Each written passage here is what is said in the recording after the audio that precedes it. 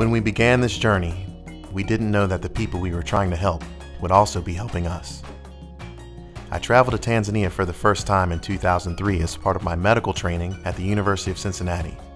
I worked in a local hospital in the rural village of Rorya, where I was welcomed into a vibrant community.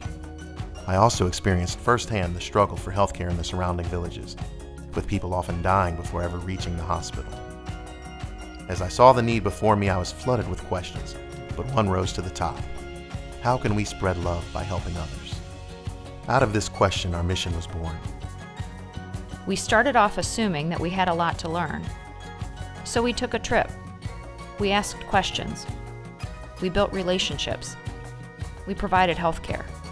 Each step informed the next. We started to understand the people. We started to truly recognize their needs, and through the process, even some of our own. We realized that we needed them as much as they needed us. We found partners in the villages of Niambogo, Rorya, and Rorya, people who wanted to be a part of our long-term commitment to help these communities thrive. We found a unique way to work with academic partners to provide real-world experiences for students across many disciplines, while still focusing on the needs expressed by the communities in Tanzania.